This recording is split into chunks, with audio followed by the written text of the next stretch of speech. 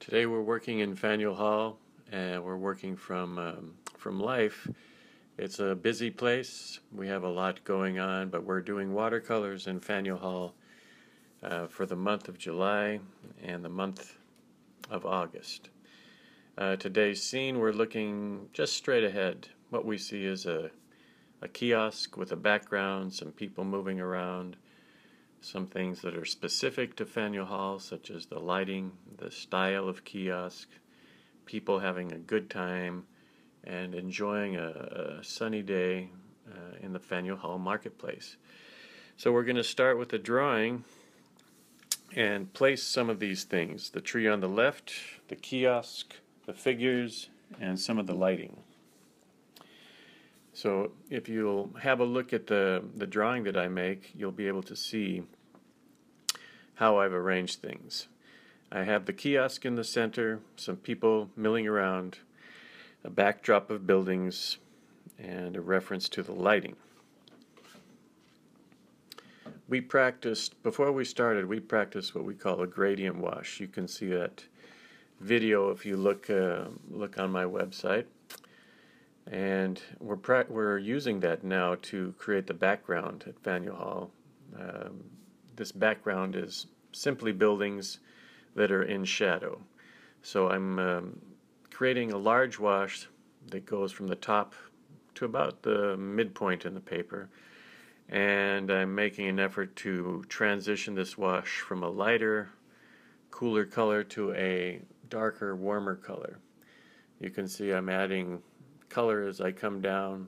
I tilt the paper to feed that color back up into the wash. And we're going to let that wash dry and work on the lower section with a wash of light pink, which is representing the brickwork that we see at Faneuil Hall. And as it comes down, we're going to do another graded wash, transitioning this light pink color to a cooler, darker color at the bottom. So I'm using a warm reddish color with a lot of water, and then as it comes down, you see I've added a little bit of pink and blue to that. Those are two big washes. They go over the whole painting. Now it's dried. We've had time for this to dry, and I'm starting to paint the kiosk. As I paint the kiosk, I'm looking for a way to create a similar graded wash. Of course, I want the kiosk to stand out, so I'm going to be using darker colors. You see I've started at the top with a green. This green is representative. It's kind of typical of what you see in the kiosks in Faneuil Hall. A nice welcoming green at the top, and then this kiosk is filled with all kinds of things. It can be scarves, it can be knickknacks, Boston memorabilia, and we'll put some people mulling around, and we'll put some shadows on the ground and some shadows on top of the kiosk. But I want you to notice how I'm creating it. I'm trying to create it all as one wash from the top of the kiosk to the bottom. It's extending all the way down into the wheels.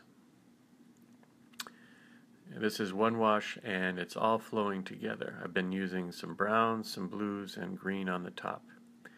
I'm going to continue to add some details, and then I'm going to be going to the ground, which is dried now, and trying to create the dappled sunlight. The dappled sunlight is created by the trees overhead, falls on the ground, and it's shadows that are kind of fragmented. So that's why I'm using the stroke that I am. It helps to make the shadows feel like they're falling on level ground. At the same time, it creates sort of a dappled feeling.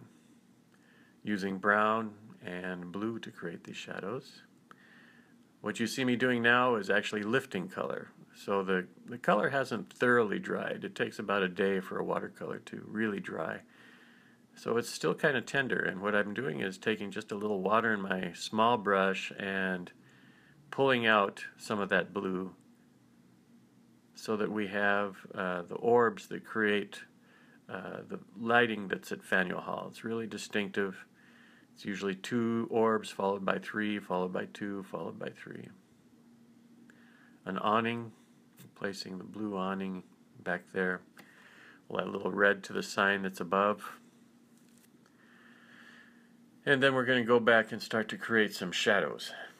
Shadows falling over the kiosk. The shadows are going to be painted with a darker mixture, which means the color is thicker.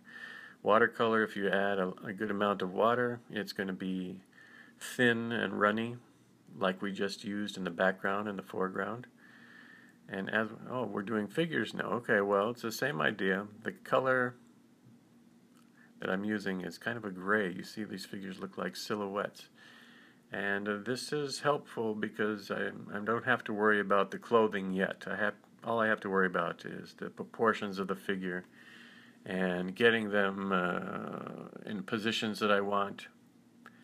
After that, you'll see that we're going to add some colors and make it a little more festive. Right now, I'm just accounting for their position and their place in the picture, trying to create some interesting groupings. And after this, I'm going to return to the kiosk and start to place some darker shadows. Oh, here's a fellow. He's sitting down, eating his lunch. This is a typical scene in Faneuil Hall. People walking all over the place, enjoying being outside, enjoying being in the atmosphere that is bustling and festive. Here's those shadows that I was talking about. It's a darker, thicker color. It looks black to you now, but as it dries, you're going to see more blues and warm tones, warm colors coming out. This is just because when the paint goes on, it tends to look a little flat. As it dries, you start to see more richness, more depth in the color. Putting on the shadows on the top part and bringing some of those shadows to the front of the kiosk, and then a lot of shadow to the back part. What I'm doing now is starting to create that tree that's growing up on the left side. The tree provides a canopy, gives us a reason for those dappled shadows that we see below, and it also gives a strong vertical element to an otherwise very linear scene. It kind of stops the eye for a moment just before you want to exit the picture, and kind of concentrates the energy right around the kiosk. We'll continue to build that light by erasing color.